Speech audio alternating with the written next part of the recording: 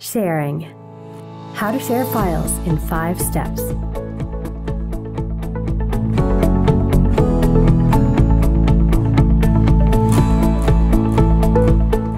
The library isn't just for finding great resources, it's also for sharing them. Let's say you've got a dynamite lesson plan on improper fractions that will help other teachers.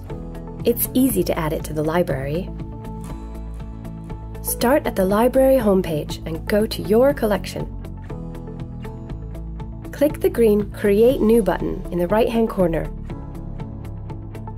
and then add the file.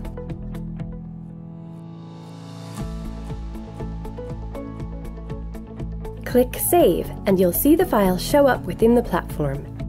Once you hit Publish, you can add a description, keywords, and choose whether you want it to be available to your school, your district, or the whole It's Learning community. You can add learning objectives, choose an age,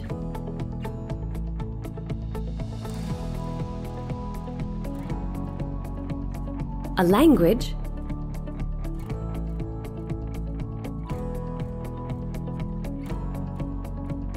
and who this content is intended for.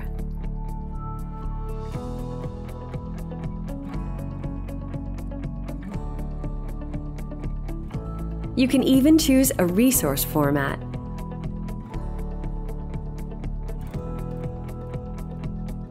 It's a little way to be a part of a big community.